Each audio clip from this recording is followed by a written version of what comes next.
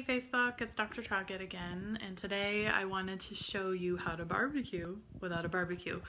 As you know, the forest fires have been pretty bad on the West Coast this summer, and the smoke is pretty terrible. I can show you a picture outside where, I don't know how well you can see this, but oops.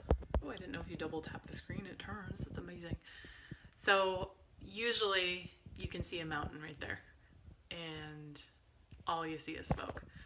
So, oh, I love this double tap thing. Okay, so basically what I wanted to show you, somebody posted in my meal prep solutions, Michelle, a really awesome recipe for corn salsa.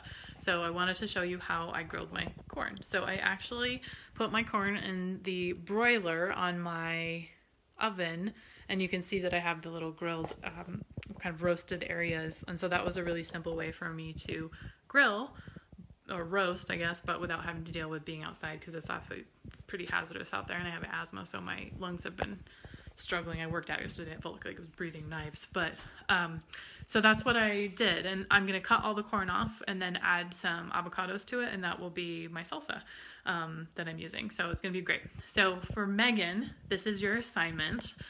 Last time you put down all the different characteristics, and you put them in like 1, 2, 3, 4, 5, 6, 7, you prioritize them. So what I want you to do is take all of those characteristics and take the first 3, put it kind of in a line across the sheet, and then I want you to write down 3 things in each of those categories of how you make yourself feel that way. So for example, my first characteristic of my woman is going to be peaceful. So what are the things that I do to be peaceful? I meditate, I journal, and I read. So those are the 3 things I do to make myself peaceful. Something else that is really important to me is to be happy. So what are the things that I do to make me feel happy? Spend time with my husband.